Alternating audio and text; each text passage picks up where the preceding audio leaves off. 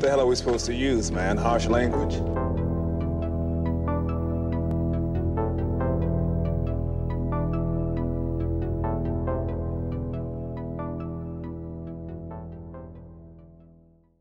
Oh, baby. I come to you, gentlemen, today, a happy man. Me too. Oh, man. We got a banger here. First three. I don't want to hear no shit about this one, folks. What are they going to say about this one, huh? Yeah, there was a strong female who got chained up to a wall. Fucking woke. Hollywood bullshit. Now, the first 3 episodes of Andor has been released on Disney Plus. And it is good. I'm not even going to like fuck around. Talk about character development. Yeah, not even going to build up to it. It's everything I could have hoped for, honestly. To catch up the audience who's been following along with our little podcasting journey, you may remember all the jokes about Marvin not having seen Star Wars. Your boy did some work. I did a lot of work. Yeah, he did. To prepare for Andor. I told him, I said, listen, just watch Rogue One. It'd be a perfectly fine introduction into the Star Wars universe, and then, you know, eventually you could watch the original trilogy and so on and so forth. He said, nope. Nope. Fake news. I'm watching everything. Thanks to my boys over on Reddit, I found out the truth of the matter. Yeah. Gotta start with the trilogy at least. This guy. Now, I skipped a lot of stuff, you could say, between, because I just watched trilogy into Rogue One, right? No, that's fine. That's perfectly fine. Yeah, but it felt really good. Like, as a person never seen Star Wars, watching those 3 and then watching that. No, like good. You're good because you're up to date with like where Andor is, right? Right. Yeah. In the universe. You could have watched them the other way. You could have watched Rogue One trilogy. Yeah. Yeah, you could have. But that was my suggestion, just so you don't have to like burden yourself. But you did the work, Marvin. I'm proud of you. Yeah. I did the work. You watched the first 3, and you guys could expect the review for that coming up this weekend on the podcast, and then there'll be a video out for it later in the week. But yeah, wait for that. I fell in love with this show literally in the first 10 minutes. Like, me too. If you showed this show to somebody who didn't know any better, you wouldn't even have a clue that it was Star Wars. Yeah. Very distinct. And that was through the first 3 episodes. I felt like I was looking for like Easter eggs and things. And like, there is not a single inkling that this is Star Wars. Right. Other than the fact that you know that Cassian eventually joins the rebellion. Yeah. There's not a mention of the rebellion. There's no mention of fucking the Force or Jedi or Sith or lightsabers. Yeah, I was getting the Expanse vibes from this, actually. I wasn't going to say that, but I do see that. I was like, you know, like on the lowest level with the people. Yep. You know, that type of, Well, this didn't have like the Star Wars like lightheartedness, right? And that's one of the things that the people who loved Rogue One loved about it, is that it is like, well, again, sure, it's like an integral part of the saga. It stands on its own with new characters in a new place and all this stuff. You know, that movie was like very gritty, and we've talked about it before. It felt like a war movie, and this is doing even more of that. A lot of the show I know is shot on location, which definitely gives it a different feel. We talked about that, I think, several times when we've mentioned like The Eternals is a movie that was like shot on location, so it's a distinct difference in feeling from the rest of the Marvel movies that are shot on a fucking green screen. And the same thing here. Right. But this felt like it just, I don't know, like just in 3 episodes alone, it feels much bigger. It feels like a much more like lived in world and galaxy. It does, yeah. And a lot of the shots, like especially in that very first episode's intro, felt like it felt like a Ridley Scott movie or like a James Cameron movie. And I got like, I got vibes. You said The Expanse, which I agree with you, but I was getting vibes of like Blade Runner and Cyberpunk even. Yeah, Cyberpunk vibes for sure. Yeah. And it was so fucking good. And it was all like visual stuff that you hadn't seen from Star Wars before. A lot of these Star Wars movies, as much as I love them, they're all just like reskinned versions of each other. Right. You know? Even the creatures in this show, some of like the alien species you see are like different that you haven't really seen before. At one point, I thought there was Jawas running around in episode 3, but it wasn't Jawas. It was something else, some other short thingies. But loved it. I mean, it's great. Dude. Could have easily been anything other than Star Wars. And really could have. The story they're telling is not anything exclusive to Star Wars, right? Yeah, like we guy know on the run. Yeah. And meets up with the guy that's seems to be fighting some type of cause, and it's not. It doesn't seem anything really. Well, of course, Yeah, this is a good show. I don't think it's great. It's a good show. There's got to be one. There's one. Well, and it's mainly because of what you guys have been talking about. Like, so this is basically like the birth of the rebellion, right? Yeah. That's basically what we're talking about here. In the time period, yeah. So what we've seen happening here, like Empire doing experiments, something's gone wrong. They left people to die. People are mad. Like this is nothing. Like you guys said it. This is nothing. This is nothing exclusive to Star Wars. Like this is. It feels like I don't know. I don't know. Maybe I was expecting something different from the birth of the rebellion, but it just seems like a little bit cookie cutter. So let's get into this a little bit more because this was actually one of the things I was going to bring up is because I think Rogue One had like a split audience. I think the majority of people enjoyed it, but I think there are a group of people like Dusty who want their Star Wars to be a particular way. And Rogue One is such a departure from that. And that's one of the reasons I love about it. And I didn't mind the gritty storytelling of like, this is the day in the life of a person under the rule of the Empire. And this is why they're mad. It just seems like the way that they upset these people is just like, okay, well, that's just oppressive government. Well, there's nothing like, all right. Yeah, that's okay. Cool. Well, I have a more interesting take for you, and I could be wrong, but I don't think I am. And I don't mean that like arrogantly. Leading up to this, I also have been binging some Star Wars. I don't know if I told you guys, but I rewatched Rogue One to prepare for the show, and then I was like, okay, well, it's been a while since I've seen the original trilogy. Let me watch those. I'm not all the way done with them, and then I'm going to go back and watch the prequels because I also recently, within the last like 2 weeks, have finished Obi-Wan and Boba Fett. So I'm like fully Star Wars out of my mind. Yeah. And the nature of Star Wars is that it's unfortunately at this point a very difficult undertaking to get into Star Wars. So I wasn't really joking. I am proud of you that you've gotten into it because you seem to be into it, and we'll talk about it more when we actually review it. But there's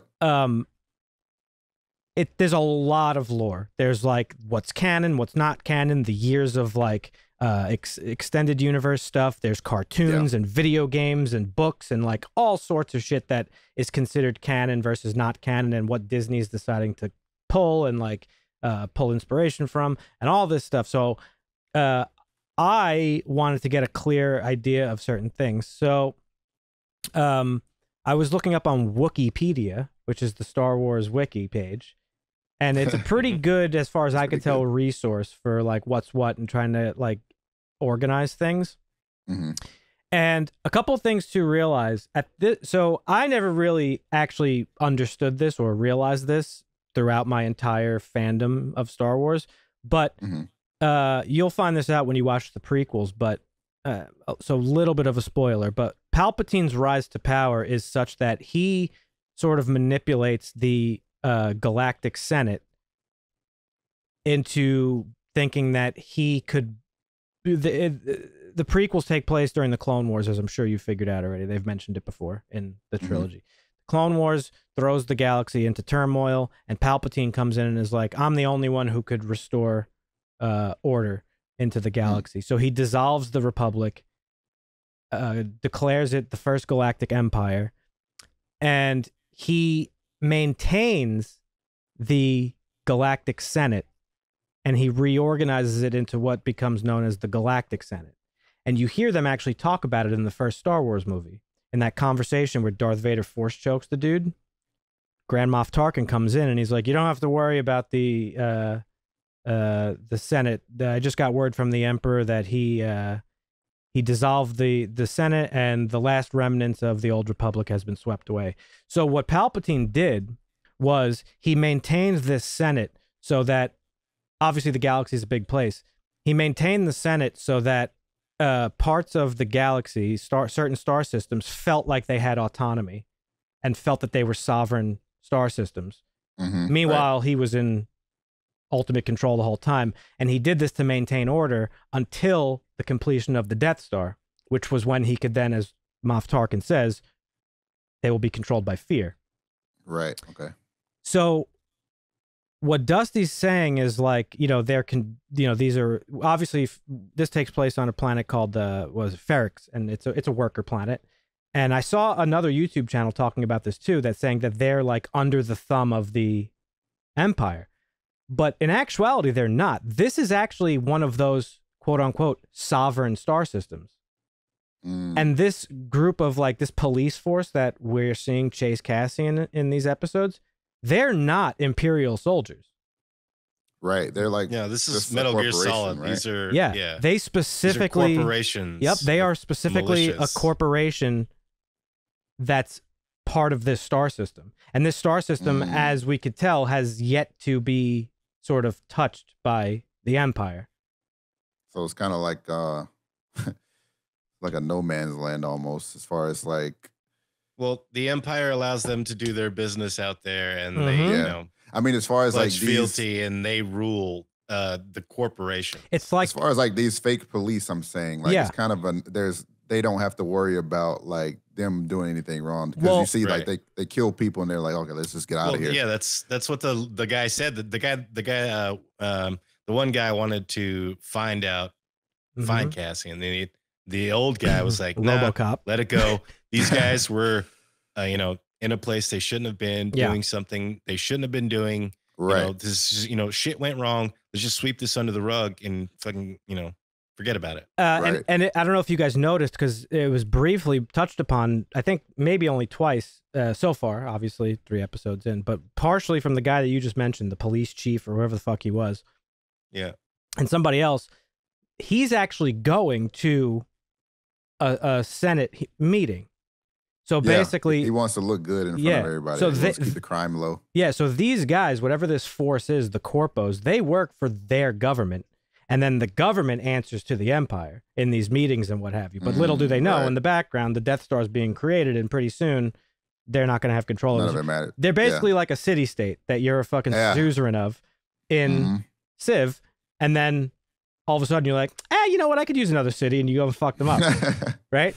So that's pretty much what's happening here, and I found that to be extremely interesting, because we've never seen a place in the Star Wars universe. I mean, a little bit in, well, no, I was going to say Book of Boba Fett, but even not even in that show, we've really not seen a place untouched by the reach of the Empire, really.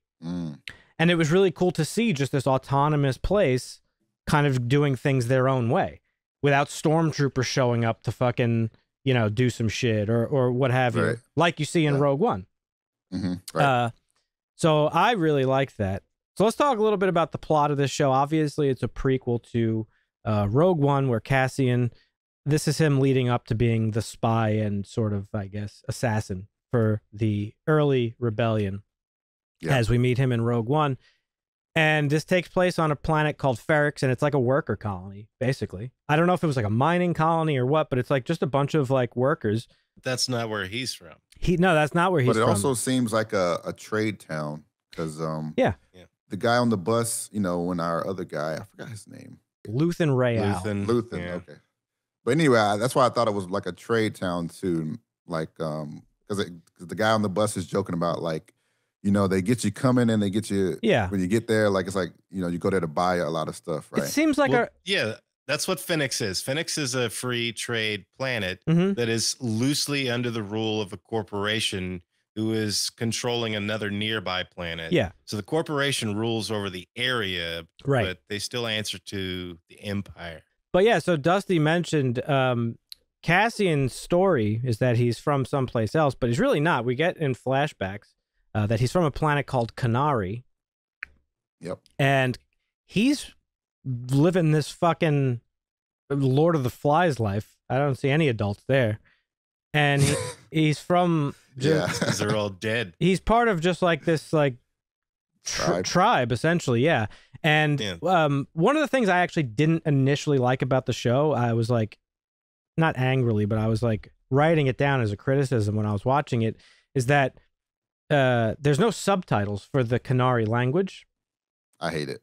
But then isn't that like a Star Wars thing? Like when there's aliens speaking or something, they don't really tell you. Yes, but you learn in the third episode that there was a reason for it. It was a specific writing decision that they wanted you to really feel like how different of a place he came from. Because when he meets the mom lady, and they're showing you in that flashback her rescuing him, Marva.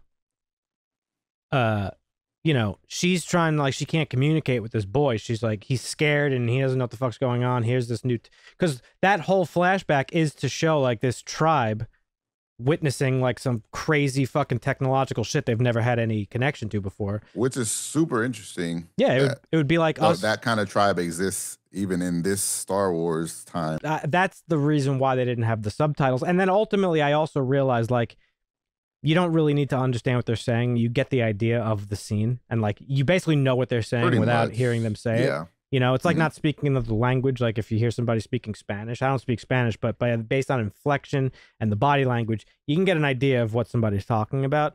So I think they pulled that off pretty well.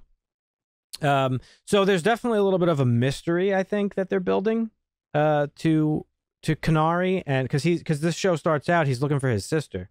And he goes into a brothel, and he's asking some questions, and he gets bullied by two fucking corpo scumbags who think they're tough and protected by the state.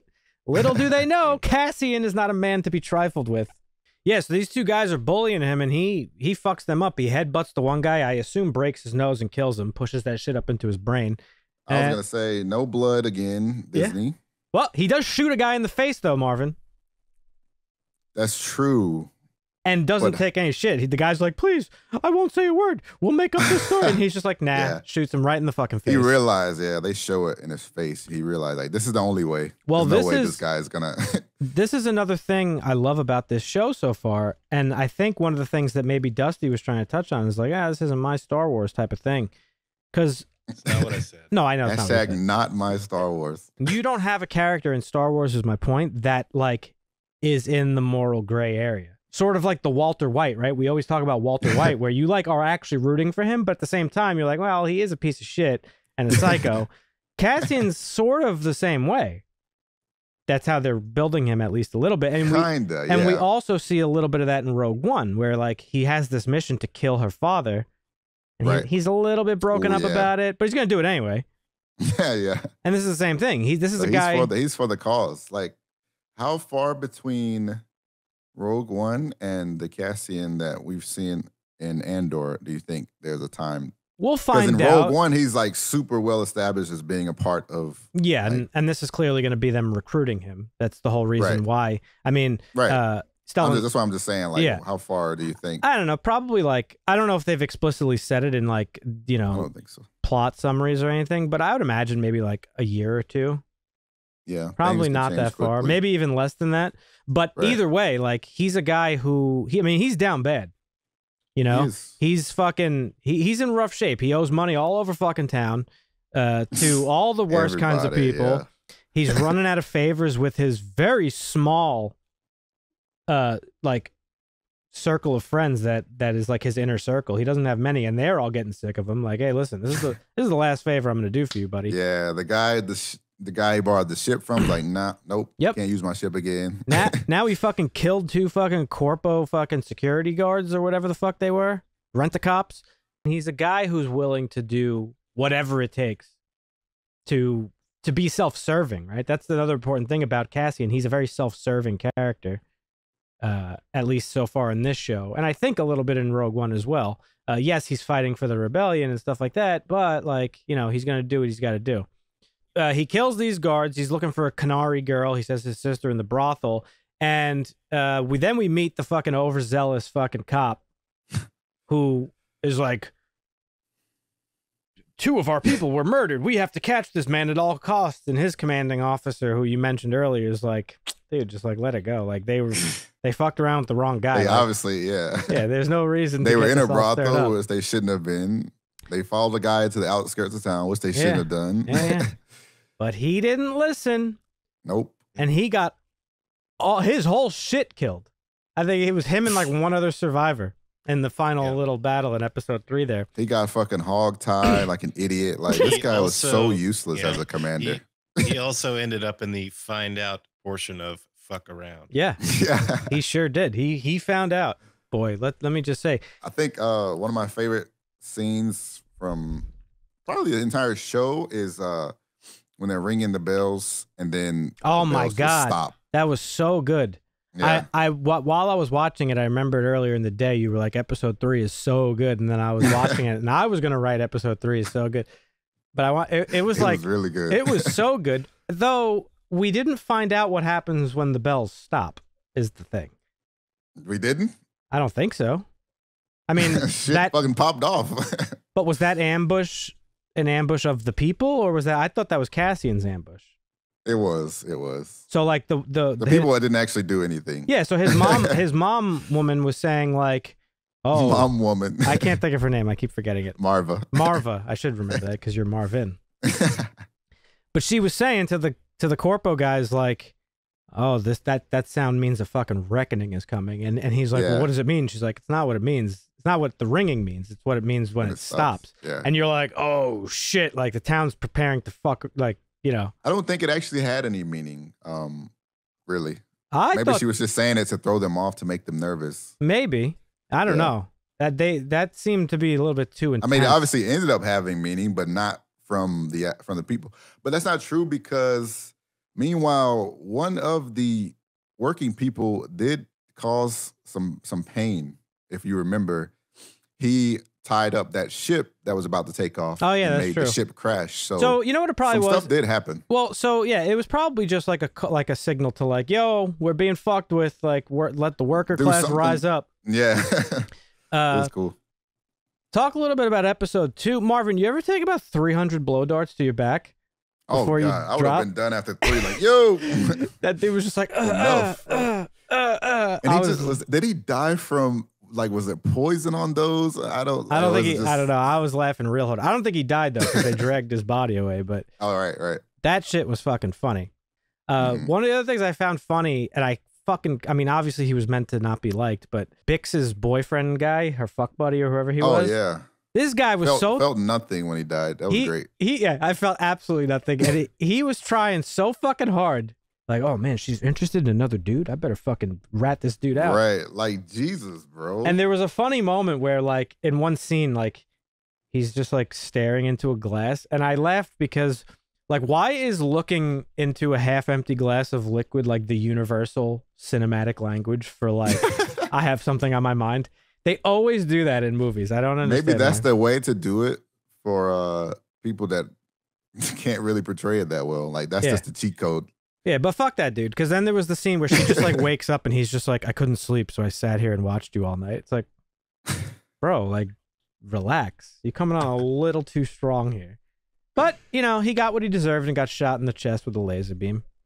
And he went out really stupid because, like, now you wanna be like this fucking. No, he was still simping for her the way he was. Yeah, that's true. It was just like this. He was just trying so fucking hard that he got himself killed. We're not like a simp. Yeah. Sometimes you just got to like take a chill pill, relax. She knows you like her, dude. Calm down. Like, it's obvious. Again, this was just everything I think I could have wanted. It's like the anti-Star Wars show. And I want to talk a little bit more about like, so I made that joke, right? Not my Star Wars. So what didn't you like about it? Did you not like the fact that there were no real like super ties to the main Star Wars or what? This is the birth of the rebellion. Like, this is like, I mean, we're getting flashbacks to Cassian, right? So this is basically it, right? What's this character building? Yeah. Well, it's purposeful because this is the birth of the rebellion. Right, but don't forget. The whole reason that he's doing the things he is because they're giving us snippets of his past and what happened to him. We know that he was a child all the adults died. He had to grow up in a Lord of the Flies type scenario. And so basically some sort of government atrocity where the Empire said, oh yeah, fuck this. We don't necessarily know what happened yet because it hasn't all been revealed. And I'm sure we'll see it as episodes grow on. And maybe it'll be more fascinating, but it's a government atrocity, makes him mad. So this is the way he is. Keep in mind the trailer does show him flying. It's a little uninspiring. I mean, I guess there's no really other way to do it because the Empire has to be but hang on, abusive and controlling and manipulative and murderous for somebody to hate them enough to create a rebellion. Well, that's the thing I was saying earlier, right? So, as I mentioned, like how Palpatine creates this false sense of security in the galaxy while, basically he tells, the Imperial citizenry, like they truly believe that he was restoring peace and stability because he vowed to end corruption in the Senate or drain the swamp, so to speak. It's actually, I was laughing quite a bit as I was learning about the structure of the Empire and how much of a soothsayer George Lucas might have been. But yeah, Palpatine's goal is to maintain order and, do all this shit and prevent uprisings and all this stuff. And there are those little sects of people like Mon Mothma and Leia's father who realize like, nah, this guy's up to no good. Even Princess Amidala realizes it in, what was it? Revenge of the Sith, where, she says, this is how what does she say? This is how democracy dies in thunderous applause or whatever. Yes. Democracy dies with thunderous applause. Correct. And, so, you're going to get your rebellion stuff because in the trailer, they show him zipping around in a TIE fighter and like doing all this stuff. So there will be more connections to, what you're talking about. I would venture to guess. But as it is right now, I don't know. I was just loving seeing like the day-to-day of like an unspecified star system. It made the galaxy so far away feel so much bigger than it's ever felt before for me, because like it's always like Star Wars has always been the same cast of characters, or this person's related to this person, or it's like a Jedi and it's like good versus evil. This is really not any of that. This is really about like class struggle and like a lot of these workers here, like they're like, yeah, like fuck the Empire, but they don't really fuck with us, so whatever. But it's not like again, this is how the rebels came to be. Yes, but this is the story of the rebels and why they hate the Empire and how they became rebels. At first, it was sections of people on planets who got tired of shit and fighting back, and then they started, grouping together with other sections of people. And they created, but you're seeing an infrastructure. You're seeing that. Right. Ferrix, this is the very... Ferrix is a place where these first 3 episodes take place. This is not a planet that's been affected by that yet. So that's why a lot of these guys... Correct. They're just like, oh yeah, the Empire probably sucks. It's but like, Kenari. Kenari is the key point of the birth of... Well, that's why he is... That's what I'm saying. Yes, but I'm not talking about that. I'm talking about what I like. That's what I'm talking about. But we're talking about 3 episodes. There's still, what, 8 or fucking 7 that we haven't watched yet. So I'm saying with these 3 episodes, I just really loved like just like I said, the day-to-day operations of people that have nothing to do with fucking anything else, but just living their lives. And that's why I thought the 3rd episode was so good with the fucking gongs banging, because this is a group of workers who were like, they all collectively know without having to like plan it out. Like, oh yeah, like we're all for each other. Like that's why I made the joke. This is a worker uprising. Like, fuck the corpos. Like they're not saying fuck the Empire. They're saying just fuck the corpos or fuck whoever's fucking with us. Exactly. Really. Yeah. So that's why I thought that was so cool. I mean, you're going to get all the stuff that you're hoping and looking for sure. The Kenari mystery thing, they show up on this, they see that huge pit, right? Or whatever the fuck that was, where the crashed ship was at one point. And, we know from Book of Boba Fett a little bit, we got a little bit of information about that and possibly Kenari, which, your theory is probably correct. We know that the Empire goes around and just basically rapes these planets for their natural resources and then fucking destroys them and leaves them in waste when they're done. That's what they did to the planet of the Mandalorians. Mandalore is the name, right?